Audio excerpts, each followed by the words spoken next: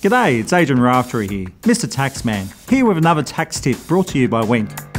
There's been some great tax concessions over the years for businesses, and immediate asset write-off that's currently available for new asset purchases under the temporary full expensing method has been an absolute game changer. This means, for example, if you purchase an office chair for $400, you can claim the full $400. Under this concession, there is no limit to the amount of eligible assets that you can purchase. But remember your cash flow and what your business needs in order to fully take advantage of this rule.